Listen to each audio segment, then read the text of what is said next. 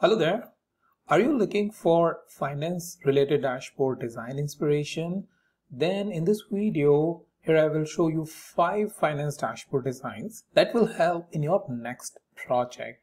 And if you want to learn how you can create such dashboards, which I'll show you in a minute, then you can join my advanced Tableau dashboard training, which I take on every Sunday 9 a.m. to 11 a.m. IST, where I show how we can create such stunning dashboards from scratch so that you get the design and inspiration ideas for your next project.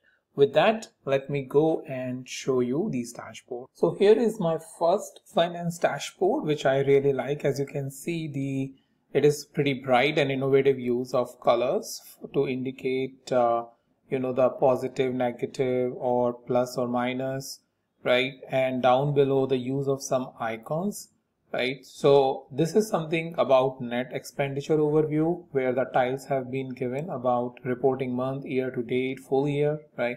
And over here some information about what is this financial report, so that those who are looking at this information can easily understand it, right? So this is what full year is, this is what reporting month is, and this is what you have year to date. So first tile is covering high level information. Then down below you have the cost center performance. You have these cost centers. So there is this select cost center, which you can click over here. It will move back and forth into the cost center. As you can see, the new cost center has come and the new tile has come. So this is pretty interesting. If you will see, you move up, you click over here, and the new cost center will come. 1105, 1104 here moved here, and 1103 is moved here. So pretty interesting information with the help of these tiles. And again, this basically shows some information about these metrics. What is gold, silver, and bronze really means? What is these acronyms like RM, YTD, and all that? So any beginner can also easily understand this. Also, if you see over here, the tile information is shown like 3 of 6, 4 of 6, 5 of 6. That means there is one more tile. So 1106, then it will become 606, and then you won't be able to move any further, right?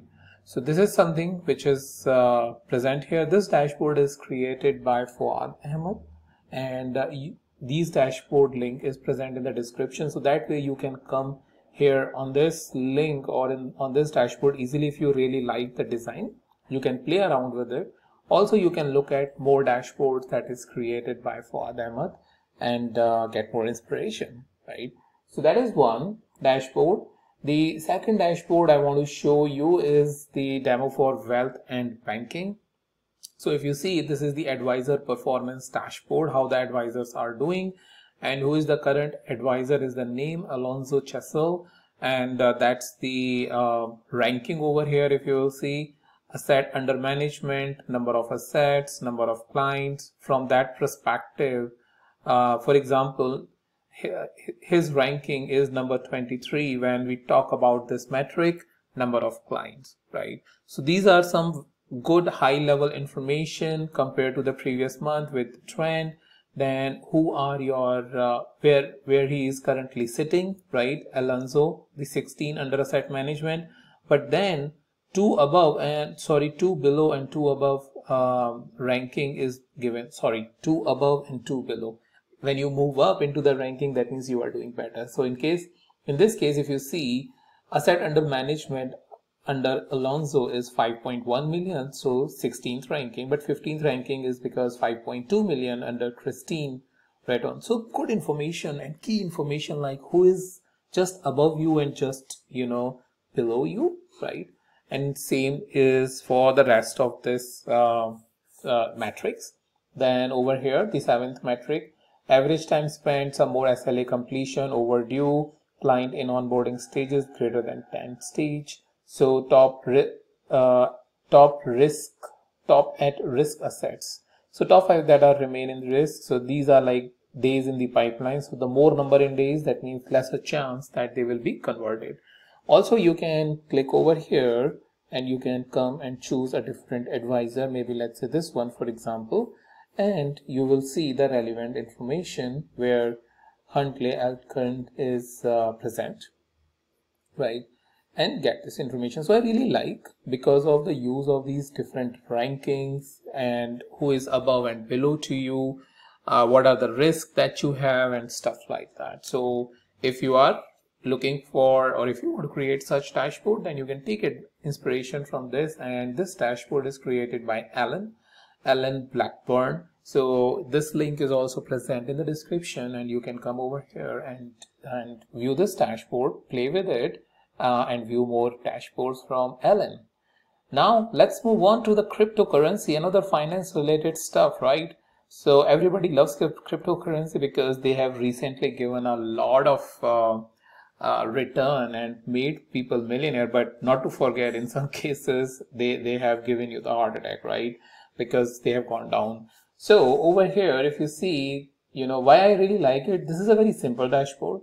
But if you see the design and the various different cryptocurrencies, so what you have in a nutshell is all these cryptocurrencies, and then what is their trend with the help of their volume, right? So when the volume is less, the value is over here blue. So 201 million is basically the value, but when it has gone high, it is 2.838 billion is the volume in this trading. So it really shows a very high level information, how they have trended up, down, all these different types of currencies, and then given you the volume in the background as to when the volume is high and when the volume is down. So for example, if you see, as soon as volume is becoming high in case of EOS, this currency is going down every single time, right? So shows you some sort of a trend as to what's going on with these currencies. And in a nutshell, that is pretty much it, what's going on in this dashboard. Again, this is created by David. So you can come over here using the link which I'm giving you in the description and view this dashboard or more dashboard from David. Now what I'm showing you is the annual report dashboard. So this is a demo dashboard for Daimler annual report 2018. I think Daimler is a public company, it's a car company, and these results are generally available. So what are the margin, what are the efficiency, what is a percentage of, I don't know what is written over here, but if you see, if I click if I hover my mouse over to anything like gross profit, so it shows over here what the gross profit is and what the trend really looks like. So at a very high level, again, very crisp and clear summary about dropping margin and shift towards R&D is basically the headline which has been given over here. Key KPIs and consolidated statement over here, right? So that is something what is being given here. Again, this is created by a clause, if I'm pronouncing it correctly. Sorry if I'm not pronouncing it correctly, but this is created by clause, and you can come over here and interact with this dashboard like I'm interacting, and you can click over here and see the space, right? So all of this information is basically EBIT or EBT is the trend in their respective section. Also, it's correlating here as well, as you can see, it is getting highlighted. So really like it how it's been shown. Then the final dashboard which I want to show you is the Boeing commercial market outlook. So at various different places in the world or overall global market overview, how many deliveries is happening, percentage of GDP, traffic, fleet, and market value, right? Down below, it's about the deliveries based on the regional jet, single aisle, wide body, freighters. What is the market value, and then if you see, it's in a form of the story, so that means multiple dashboards are here. So what is under global feed for global market overview, what are the regional deliveries? So again, in regional deliveries you have Europe, South Asia, and whatnot to see it. So this entire dashboard is basically, or this entire the overview for Boeing company is the combination of multiple dashboard. As you can see, the regional fleet, regional deliveries, again you can select it from here, passenger traffic overflow, the sort of ranking which is being given here, then passenger traffic growth, air cargo outlook, all of this various different sections that is being created. This is like a very high level management executive summary from various angles that they want to see. So something I really like it. A lot of effort must have gone into creating this. As you can see, this all is a one dashboard which they have put it in a story, and that's why you are able to see all of these multiple dashboards as part of the one single screen. So these are the 5 different dashboards I wanted to show you, and in my training I cover such dashboards where how you can create it from the sketch and impress your audience, whether you are working on or creating a project for interview or for your business or for your office or department, for anything, right? So if you have an interest in this area, I have a training for you. With that, thank you so much for watching, and I'll meet you in the next video with a new topic.